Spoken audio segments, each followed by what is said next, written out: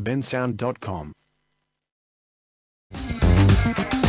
You are joining with audiences from across the globe to enjoy Harrogate International Festival's series of online events, streamed straight from our home to yours. Sit back, relax, and enjoy an interview with Mark Billingham, celebrating 20 years of Thorne as part of the Theakston Old Peculiar Crime Writing Festival. Sponsored by the Crime Vault. We promise you've got the best seats in the house.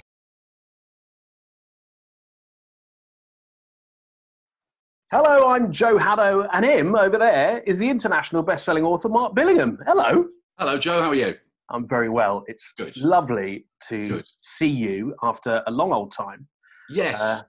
Because I feel like by now, under normal circumstances, we probably would have run into each other several times this year already, wouldn't we? Yes, we would. And certainly were the Harrogate Festival not happening online, but in reality, we would have had several drinks by now, I'm sure. And we first met at the Harrogate Festival, of course. So yes, we did indeed. Yeah. Which was many years ago now. And I still remember it because it was a chat about books and about the festival, but what it turned into was then a much larger chat about music. About Steely Dan in particular, I remember. And then the friendship was born. Yes. Oh, good old Harrogate. Well, we're going to talk a lot about Harrogate, actually, over the next sort of half an hour or so. We want to talk about Crybaby as well, your latest novel, which has just been published, and of course about your illustrious career. So let's start with the new book, Crybaby. It's a Tom Thorne novel, but as many will know, it's a prequel to Sleepyhead, which was your first book, published in 2001. So what made you want to write this one and go back even further before the original? Well, I suppose because it was a special book, because it was the 20th book, I was thinking, it'd be nice to do something a bit different, something a bit special. And, just the idea of taking him back to a time when he was a different human. I mean, he's a different person at the end of each book, I hope. He's always been a character I want to have, the reader needs to see that character change. We can't put these people through the things we put them through as crime writers and have them stay the same. That would just be a cartoon. But I wanted to go back and see what had made him the character I put on the page in that first book. It also gave me a chance to go back to a time that didn't have all this technology that makes the life of a crime writer that much harder these days. There isn't CCTV everywhere, virtually nowhere, in fact. Mobile phones absolutely in their infancy. Internet barely exists. The most technologically advanced thing Tom Thorne has as a detective sergeant, as he is then in the Metropolitan Police, is a pager. That's it. Not even one with text. One of those ones that just beeps, and he's sitting somewhere and it beeps, and he has to go and find a phone box, one that somebody hasn't weed in, and go, yes, Detective Sergeant Thorne, you wanted me, and that is very attractive. That was a very attractive proposition for me. Yeah, because I've written down here a few things that I noticed when reading, because it's set in 1996, which is, shouldn't we? And there's reference to a flat in London now being worth 175k, and it just made, as someone who lives in London, made me laugh. Well, Thorne is still just married, theoretically married, and he and his wife are talking about selling the house there, and he's going, she reckons I could get £175,000 for this house. That's ludicrous. This is for a sort of 3 or 4 bedroom house in North London. Strange days. Yes, What is weird is, though, even though it's a time I remember really well, it's not like I was a child in 1996, so I remember it really well. It still felt like it was a historical novel just because of all those references. You used an A to Z if you wanted to get around, and you took a film to the chemists to have your photographs developed. And, look, just what was in the news back then. Thorne turns on the TV and they're talking about mad cow disease, and they're talking about Take That splitting up, and they're talking about, and that was a joy to revisit, sort of pop culture at that time as well. Yeah. Well, because I hope you take this as a compliment. I sort of finished the novel singing 3 lines. That was stuck in my head. Well, it does. That song does feature predominantly because the book takes place during the action of Euro '96, which obviously Thorne is hugely looking forward to and hoping nothing distracts him. And then along comes this horrible case. And in fact, the whole thing of the Euros was going to be kind of bookending the book, because the book is set in 1996, so Euro 96 is just kicking off. And the very last chapter of the book was going to be set in the present day. Well, it still is set in the present day during Euros 2020. And that was written. But of course, then Euro 2020 was cancelled, along with almost everything else in the pandemic. So a very last minute rewrite. Give me the book back. I need to change the last chapter. Yeah, just quickly, give me a couple of days. Yeah. You just said you sort of loved going back to 96 in your head, and that. Was there a moment, were there any moments when you were writing it that you were, you just forgot yourself and you were writing things that would happen now, and then you had to think, oh my God, no, that wouldn't be the case? Yeah, sort of. I did have to keep reminding myself every day where I was. Maybe I should have dressed up in what I was wearing in the mid-90s every day. That wouldn't have been good for anybody. I mean, music can help, can't it, to take you back to a place as well? Yes, although I've never really been able to listen to music while I work anyway, right. Which is kind of annoying for someone, for whom music is so important and music features in the book. But of course, what Thorne was listening to, it wasn't like Thorne was listening to, whatever was big in the 90s. He wasn't listening to Fast Love by George Michael, although that does get a mention in the book.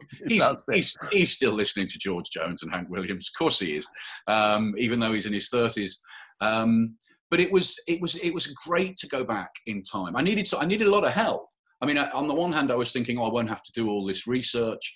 But of course, I had no idea what being a copper was like in the mid-90s in terms of, how things worked. Also, what it was like in terms of the makeup of a squad back then, where things were sort of sexual politics, with officers of colour, that kind of thing. And I had the help of a wonderful bloke called Graham Bartlett, who's helped an awful lot of crime writers. He's a writer himself, but he's an detective who worked in the 90s. So he helped me out. At one point, he even sent me pictures of, at one point quite early in the book, they're in a distant location and they have this kind of really early portable phone. And he sent me a picture of it, and it's just bizarre. It's like this thing that you almost need two officers to carry. Huge lump of metal with a big curly wire. And so Thorne has a little rant about how these so-called mobile phones are useless and they're never going to catch on. Because when I read that bit, I sort of pictured those old movies from probably from the 90s, maybe late 80s, where these squads bring out the grey box, and it's like a sat phone, and there's all these bits that come out of it, and they make the connection. But that's sort of what it was, wasn't it? Almost what it was. And on the few occasions Thorne has had to use one of these things, as Graham told me was the reality of it, they'd never be able to get a signal. Send for the portable phone. And everybody just go, I've got nothing, Gov. I've got nothing. So at the beginning of the novel, a young boy, a 7-year-old, goes missing in Highgate Woods. Can you tell us a little bit more about the story of Crybaby? Well, the story is it's about two women, really. It's about two women who are very unlikely best friends from very different backgrounds. They live in very different parts of North London, but they both have kids the same age, and they bond at a kind of baby and toddler group, and they become unlikely fast friends, and they're sitting in Highgate Wood, as they do every Saturday morning together, watching their kids play in this playground, which I know very well because it's where my kids used to play. And one of them goes to get a cup of tea, and the other one sits watching the two kids, and they run off into the woods, and she's like, "Careful, don't go too far." And only one of the boys comes back. So this is a big, missing persons case, a big what they assume is then a child abduction case. But then people around the case start to die. Adults start to die, vaguely connected with, obviously connected, but Thorne can't quite figure out how they're connected. And it becomes fairly obvious that in order to find out what has happened to this boy, he needs to solve these murders. And he does it with the help of a pathologist who he meets for the first time, called Phil Hendricks, and that was one of the joys of the book, was to write their first meeting. Right, yeah, I thought that probably was a really exciting thing for you to do.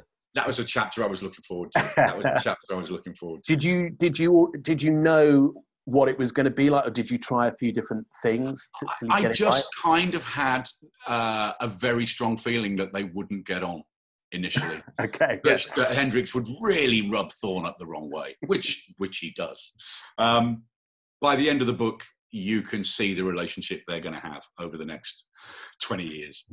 But that was fun. And I mean, it was fun putting in a few little sort of Easter eggs. I don't know whether you can call them Easter eggs when they're clues to things that are going to happen. I suppose that counts as being an Easter egg. I think so. You know, plenty of characters that you'll know from the books do kind of move through the story, albeit as younger people. You know, both Thorne's parents are still alive, and that was fun to write about, because I miss writing about Thorne's father. In Sleepyhead, Thorne's mother was already dead, but his father is alive for a bunch of the books, although he has Alzheimer's in those early books. And although those scenes I really enjoyed writing, so it was fun to go back to when Thorne's father was not sick, and you know, all that stuff. Lots of treats I had. Yeah, exactly. And for us as well as readers, you know, and I think people who are fans and who have read all of the series are going to get a lot out of this book. Did you reread Sleepyhead in order to write this? No. Okay. I probably should have done. You know, and I should probably, whenever I start a new book, I should probably reread what has come before, so I don't make stupid mistakes. But I'm just too flipping lazy, Joe, I guess. Having said that, I didn't actually have to read Sleepyhead because it wasn't that long ago I'd had to read the whole book again for audio, because I narrate all my own audiobooks. Yes, and I've only been doing the later ones. So we've been going back, and I've been doing the audio versions of the early books. So I had to go back, not that long ago, probably only a couple of years ago, and do Sleepyhead. And that's a really careful read, because I'm reading it over 4 days out loud in the studio. Because there was a special sort of, you know, edition of Sleepyhead published to tie in with this book, a big fancy thing with a new introduction by Lee Child. What, this thing? That very book there. I did a few little rewrites on Sleepyhead, which, you know, I'm not sure we were allowed to do. But I mean, Are they subtle? Oh, they're very subtle. Okay. It's a couple of little things. Because one of the things I've never done is describe Thorne. So I thought. Except in Sleepyhead, where there's a couple of little, and I just said, why did I do that? I've never done it since. I don't want to do it. It was just a stupid mistake I made 20 books ago. So I quietly took those descriptions out. So they are not there in that lovely red book that you just showed, and they're not there in any future, you know, reissues of it. So right. Rewriting my, you know, it's like it's a director's cut, kind of. Yeah, exactly. Yeah. It's exactly. We'll call it that. That works. When you started writing, London wasn't as popular a setting as perhaps it is now in crime fiction. So what drew you to write about the capital, to set the book in the capital? Well, the first thing to say is it wasn't, as you say, and I was amazed at that. I thought there'd be, you know, dozens and dozens of crime series all set in London, but they weren't, oddly. I suppose the simple answer is it's where I was living. At the time I started trying to write a novel, I started trying to write one set in Birmingham, because that's where I'm from, and found it really hard because I didn't live there anymore. It was, you know, there's something about writing about the streets you walk down. Yeah. And I was living in that part of London, and as you say, that territory wasn't occupied by, you know, I wasn't going to write a series set in Edinburgh. You know, I think that had already been that territory had already been claimed, or, you know, but to have a major city that didn't seem to have a serious detective, you know, who'd claimed that territory. Also, the great thing about London in particular is it's the same reason it's so good to write about Edinburgh or, you know, New York or any one of those big capitals, is that there are two cities, you know, dozens of cities within that one city. Yeah. You know, put very simply, London is, you know, this tourist mecca, and there's all sorts of there's a fabulous facade, and it's kind of glamorous and exciting, but you don't have to dig down too far before you find all sorts of beastly stuff behind the curtain, and that makes it a joy to write about. And there are pockets. I mean, people talk about pockets of London, which is so true, because each little borough, and then even within the borough, it has its own sort of climate, if you like, doesn't it? Yeah, and of course it's the most incredibly sort of, you know, ethnically and socially diverse city you can think about. And you know, we've always said that about crime fiction, is that what makes crime fiction such a perfect tool to look at the world is that your detective can go anywhere. Nobody can close the door in a detective's face. So Tom Thorne can be, knocking on very fancy front doors in Kensington, or in rather less fancy front doors in Hackney, or in, wherever, in Camberwell, wherever he wants to go, wherever the murders take him, Yeah.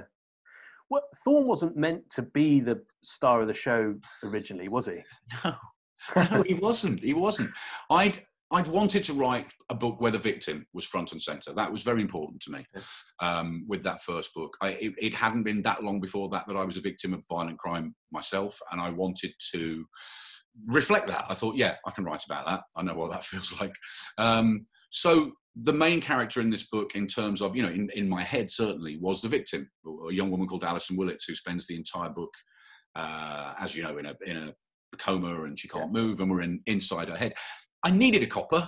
I knew I needed one for this book because there'd been a crime committed, so I just went, him, and just slapped him on the page pretty much, and gave him a name pretty much without too much thinking about it. And off we went. And then, of course, when publishers, thank God, wanted to publish Sleepyhead, and I had to go into these what are called beauty contests.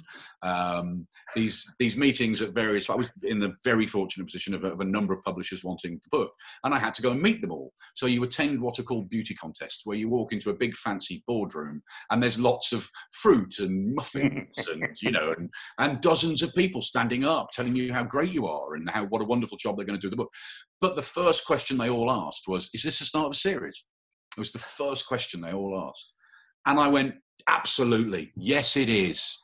Oh, God, yes, it is.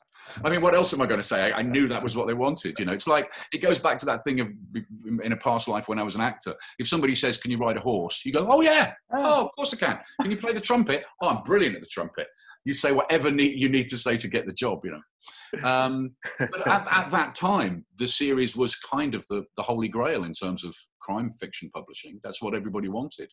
I think that's changed now, and that's a good thing. I think people are looking for all sorts of different things, but back then. So yeah, I knew I was going to have to write about Thorne again. And the fact that I hadn't put too much thought into him, I felt good about that. Yeah. I felt, well, I don't know who he is. I don't know where he's going to go. And I'm going to be discovering that at the same pace as the reader. And that's been my sort of working method ever since. Because that is what's happened, as you've already said, in our chat. It's you and the reader discover a little bit more about him as the books go on, which must be must be really great as the author to have that. It's great, but there are pitfalls. The pitfalls being, because I don't have a plan for him or a dossier on him, I get stuff wrong. I mean, at least somewhere during that series of books, his eyes have changed colour. I mean, I know they have. And I forget stuff. I mean, the Crybaby is a prime example. I'm taking him back in time, and I'm suddenly going, wow, his mum's still alive. He's going to go and see his mum. How great is that? And I suddenly go, what's his mum's name? I haven't got the first idea what his mum's name is. And I literally had to ask my wife, what's Thorne's mum's? I should have a file somewhere on my computer that has all this biographical information, but I don't, and I'm happy that way. I love it. I just think no, don't do that. Just carry on doing what you're doing. Yeah. A quick note about Alison, the character from Sleepyhead. I remember, and I think we were either talking about it at Harrogate or something, but when that book came out, you said that actually readers really connected with Alison more than Thorne. Oh yeah. Oh, absolutely, and I was very happy about that. Yeah. It was what I wanted, and maybe Thorne wasn't fully fleshed out enough at that stage.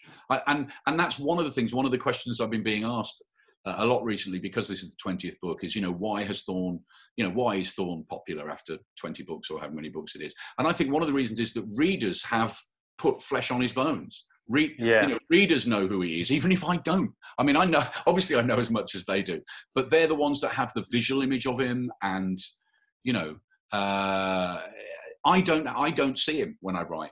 I don't see David Morrissey, who of course played him on screen, and has played him again, because he's playing him in the audio version of Crybaby, which is a huge multi-voice, with like a dozen actors and stuff, and he's being Thorne again, which is great. But readers might see Thorne if they watched that TV adaptation, in the same way that I couldn't read a Morse book without seeing John Thor. You know, you do see actors, but I don't. So readers are the one that have built the Thorne character up in their head. I'm delighted that Alison Willits resonated with people. It's still something I'm very proud of, what I did with that character. Yeah. And do you think that maybe Crybaby will find a new audience? Maybe, you know, people who haven't read a Thorne book before will come to it as the start of a series. Yeah, well, I've been getting a lot of emails recently from people saying, "Oh, this is a prequel to." So should I start with this one, or should I start with Sleepyhead? I haven't read anything you've written. I've gone, well, actually, I'm not sure it really matters. I've never been one to say to people, "Oh, start with the." I mean, I'm quite anal. I always like to read a series in order if it's all possible, because you see a character develop. Yeah. You don't have that thing of characters being dead, then being alive again, but actually, as it is a prequel, Crybaby, I guess, is the perfect sort of entry point in a way. So yeah, it's a pretty good place to start. Because I think there are some readers who just have to start at the beginning, you know, like you're saying, and there are others who will just go, "Oh, I'll pick up a Mark Billingham book and whatever." But you know, the knowledge of there being an absolute start to something now, it does appeal, I think, to a lot of readers, especially crime fiction readers. Yeah, it does. Although the truth is, it's not how I discovered the great series I enjoy. You know, I think for example, the first Michael Connolly book I read was The Poet, which I think is about his 7th book, but it's a standalone. And I read it and thought, this is fantastic. And then looked at the front and went, "Oh, there's loads of these." And then went back and started reading all the Harry Bosch series in order. You know, I'm sure the first Ian Rankin book I read wasn't Noughts and Crosses. You know, I don't think the first Val McDermid book I read was Mermaids Singing. You don't always accidentally discover the first book in a series, but when you discover that there is this history and you can go back, then I have to read them all in order because I'm a bit nerdy like that. Was it hard not to write things we already know about Thorne when you were doing this? Did you slip into, you know, just the traits that we already know, or things that had happened? And yeah, it was something I was constantly trying to remind myself not to do. Yeah. And in a way, it's something I always do that. Whenever, you know, if I'm writing book 21, I'm never assuming that somebody reading it has read the previous 20. Right. You have to do that because every book in a series has to stand on its own 2 feet. In fact, I mean, there used to be a thing where publishers with long-running series would put, you know, a so-and-so series, book 12, and they realised quite quickly that was a silly thing to do because readers would pick it up and go, "Book 12, I've not read the first 11," and put it back. Right. So they stopped doing that. But I think every book has to work as a standalone. If you want to then go back and read the others, fantastic. Obviously, the writer's happy, the publisher's happy, everybody's happy. But so I always, and you have to find an elegant way to do it. So in the 17th Thorne novel, enter Phil Hendricks. Now, I've got to describe Phil Hendricks again, even though everybody that's read the books knows exactly what Phil Hendricks looks like, and they know all about the tattoos and the piercings, and that he supports Arsenal and Thorne supports Spurs, and they know all this stuff. But I have to presume the person reading this one doesn't. So you've got to find an elegant way to do it without going, you know, and here's the huge download of information about what Hendricks looks like and what. So yeah, that's a constant problem that you face. But it's a good problem to have as a writer, just trying to find a new way to put this information in there. So no, I never presume the reader knows too much about Thorne, and certainly not with this book. And in this book, very much I was discovering things about Thorne. You know, I really had to find what was he like in his 30s? What was he like when he passed out at Hendon as a newly qualified constable? You know, all this kind of stuff. So it was a lot of fun. It was a lot of fun. I've been speaking to quite a lot of authors recently, and a lot have said, you know, lockdown hasn't been that much different for them because you authors are used to spending a lot of time on your own in rooms, you know. In pyjamas. In your pyjamas. But a lot of people it has affected are musicians, and you and I know many musicians who haven't been able to tour. And you yourself haven't been able to tour because I spoke to Val McDermid quite recently, and she was saying, you know, the fun-loving crime writers gigs all had to be cancelled, like everything else. And this is the band that you're in. If people don't know of it, that has played Glastonbury. Yes. But have you been missing? Did that feel a bit rubbish, not being able to go out and play music this summer? Yeah, well, it's two things, Joe. Yeah, I missed it enormously, but it's a first world problem. It really, really is. When you think about the way this lockdown has really affected an awful lot of people. Sure. I haven't lost my job. I'm not a single parent in a small flat with 3 young children and no income. I mean, really, the fact that I couldn't do a couple of gigs is a very small problem in comparison. That said, I hated missing that stuff, and I hated all the live stuff, not just stuff with the band, but going out and doing the fact that we're having to do this instead of doing it in a big room at the Harrogate Crime Writing Festival.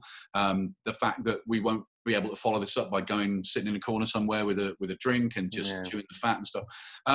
Because for me, writing is the job, and all the other stuff is the perk.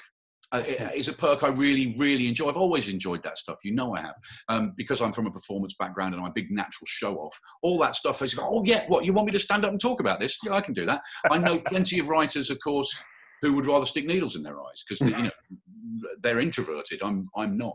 But so, yeah, I have really missed all that stuff. And the stuff with the band, we had some really big shows lined up. We had a whole sort of spring tour. We had an amazing day at Edinburgh, which is just no point even talking about what we were going to be doing in Edinburgh. But we will do it again. We will do it again as soon as we possibly can. And I have to say that again, unlike a lot of writers, I've spoken to a couple, but I got a lot of writing done during lockdown. I know plenty of people haven't, and I understand that. You start going, oh, this is going to be a great crime novel. Oh, what's the point? We're all going to die. I can understand. No, but I can understand that sort of angst. That kind of, you read the news and you look at what's happening, and suddenly you feel like, oh, this is all a bit trivial, isn't it? But I pretty much wrote the next novel. Oh wow. I think it's been a complete split, if I'm honest, from people I've spoken to who have found it the perfect time to be creative. And the other side of it is, I just can't even concentrate. I can't even read at the moment. No, exactly. And I think it is that. I don't think there has been a middle. And it's interesting to speak to people who are on both sides of it. Well, you mentioned missing literary festivals as well. And of course, we should talk about Harrogate, which is a wonderful place and a wonderful festival. And it's a festival that you have been associated with for a long time. Oh yeah, no, by every single festival. I've been to every single festival, and I've been lucky enough to program it a couple of times, and I'm on the committee now, the programming committee, and we had such an amazing lineup for this year, for this very weekend. But we will do it all again next year. We will do it all again next year, and the team that put it all together, that actually make our sort of, fanciful ideas, reality. Are just on it. They are so on it, and it will all happen again next year. And it's the biggest, best crime festival in the world. It's the first weekend we mark out in our diaries every year. And the fact that we all now had to put a little red line through it is deeply, deeply sad. And I know that this very weekend when this is being shown, an awful lot of people are going to be hugely sad that they're not there. But come back next year. 2021 is the new 2020. That's what I've heard as well. Yeah. But you've seen more than most. Then you've sort of seen the festival grow and change and become what it is. And I recently spoke to all the authors who were longlisted for the Theakston's Old Peculiar Crime Novel of the Year award this year, and each of them had great things to say about the festival, but they all had lovely memories of it. And I just wondered what some of yours were from all of the years that you've attended. There are some events I remember very, very fondly. Some events happen, some of the best events happen with the least planning, just accidents happen.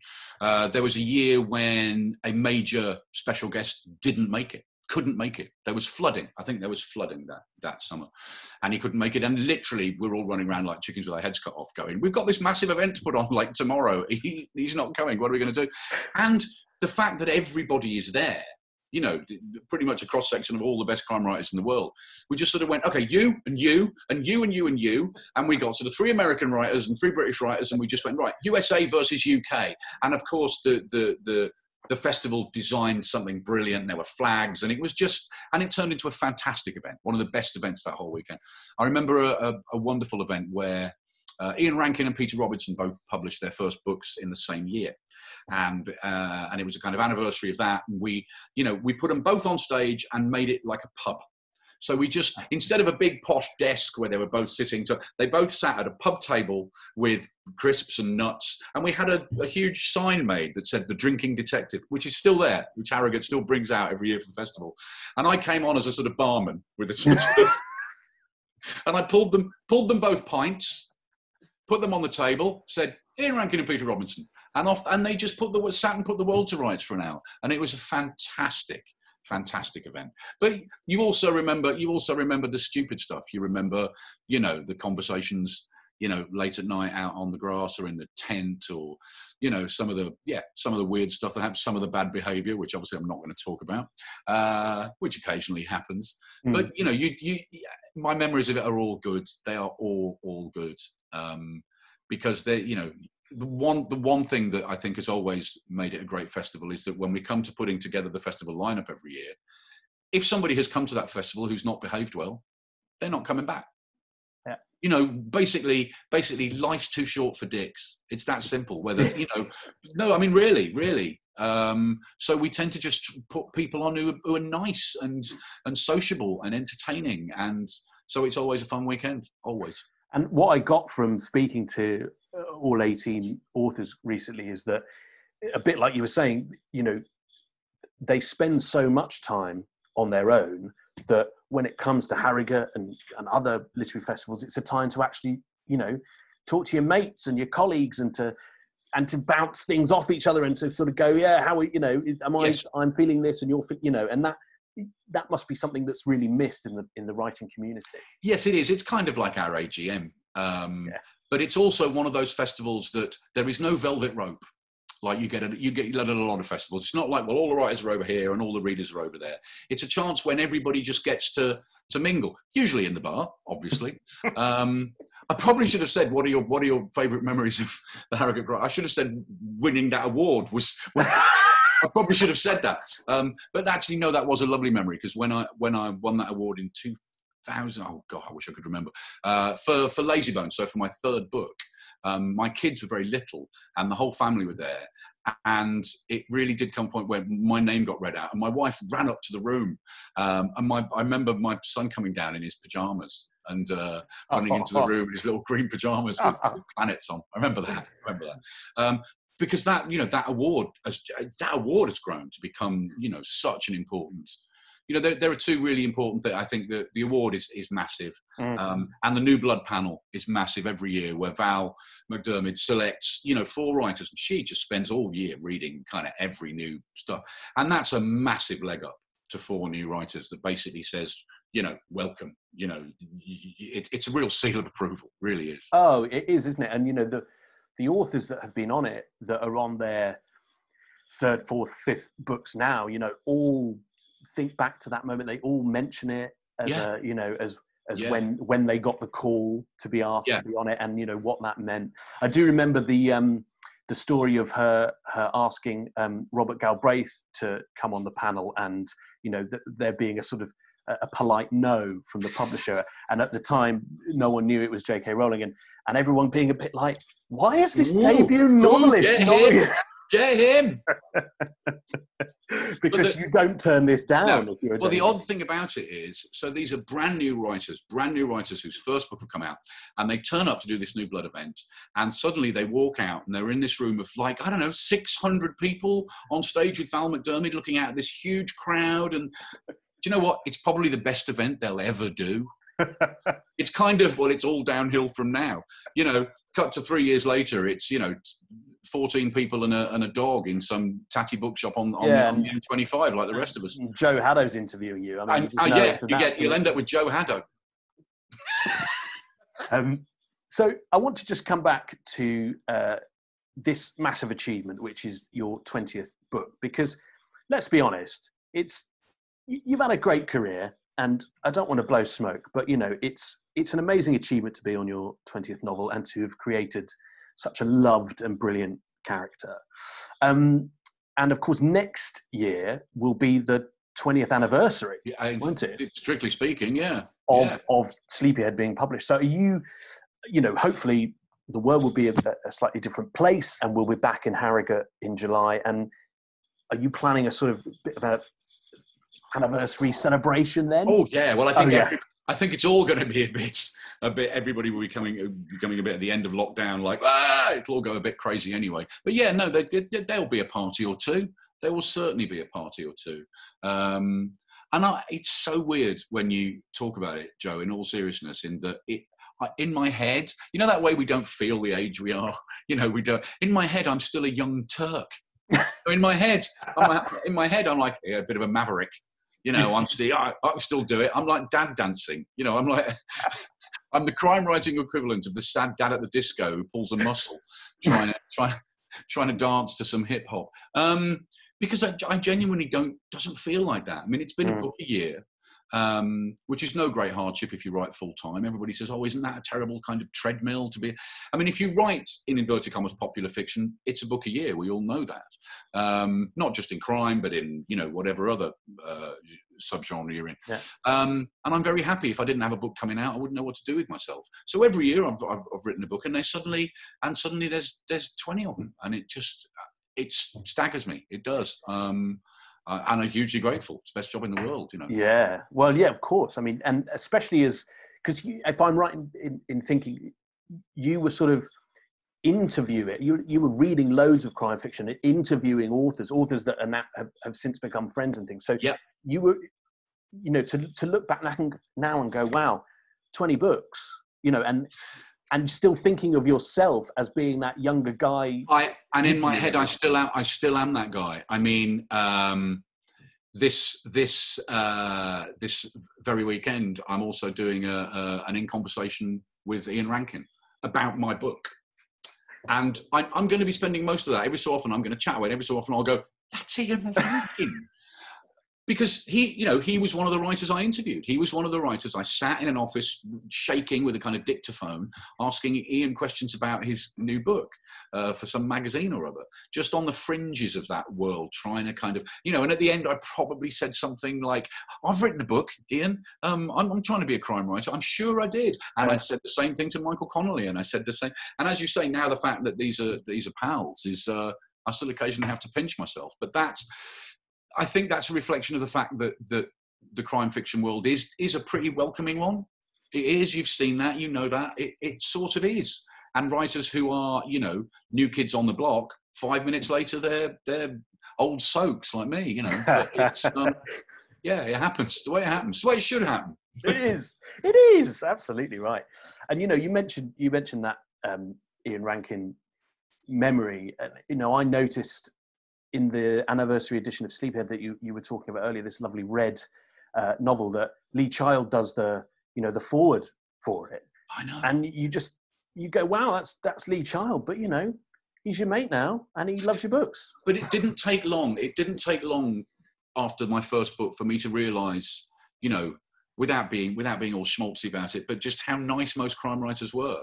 So literally, you cut from that moment when I'm interviewing Ian Rankin as a sort of nervous young, to only about 18 months later, I am doing my first ever book signing in Edinburgh. I'm doing a stock signing at a stock, and I'm sitting nervously on a bench outside the shop, because I've never done this before. I've never gone in and gone, "Hello, I'm the author, can I sign your stock?" And I don't quite know what to do.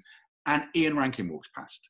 I've not seen him since that moment that I'd interviewed him at his publishers, and he walks past and he goes, "Oh, hey, Mark, what are you doing here?" Firstly, I'm staggered that he even remembers who I am, right? And I go, "Oh, I'm doing a signing in there, and I don't really know the road." And he goes, "Come with me." And he literally walked, and obviously they all know who he is, and he walks me in, and he goes, "Oh, listen, everybody, this is Mark Billingham. His first book's just come out," and he gets the stock off the shelves, and he's opening it for me to sign, and I'm just thinking, bloody hell. You know, that was just, I've never forgotten that. Such a generous thing to do. Similarly, Lee Child, who was Lee Child, for heaven's sake. You know, within a book or two, I'd met Lee at things, and obviously we come from the same city, and although we support different football teams, but we sort of bonded, and suddenly, you know, I'm doing events with Lee, and he very generously did this forward. People are nice. People are just pretty nice as a rule. Yeah. Good, isn't it? Yeah, it's good, isn't it? And you get that from Harrogate as well. Where, you know, after you spent a weekend at Harrogate, you come away going, well, that was nice, wasn't it? Yeah, yeah. Well, plenty. Nice I think that goes for readers too, because a lot of readers are a little bit nervous. Maybe they know about this festival and they go, God, I love crime fiction. I'd really like to go, but maybe I haven't got anybody to go with, you know. But they go and they will come away with a dozen new friends. You know, they will come away. The next year they'll have dozens of people to go with. So absolutely, yeah, a dozen new friends and a dozen new books. Oh, at least a dozen new books, suitcase full of books. Yeah. Well, it's been absolutely lovely to catch up with you, to have a chat, and just to see you. And Crybaby is published by Little Brown. It's out now. Just come out. Yes, it is. And it was so enjoyable, Mark, to read it. Thank you. You know, I hope it does really well, and an amazing achievement. And here's to your 20th anniversary next year, when we can be out on that lawn with a pint in hand. Let's hope for good weather and fine beer. It's lovely to see you. Thanks too, so Joe. Cheers, mate. Thank you. Thanks for joining us. If you have enjoyed this event as part of the Harrogate International Festivals, please do think about a donation to ensure that our festivals can survive in the future. Donations can be made by texting HIF and the amount to 70085. For more events, please visit our online hub, the HIF Player. It's packed with upcoming live streams, events you've missed, archive recordings, and much more.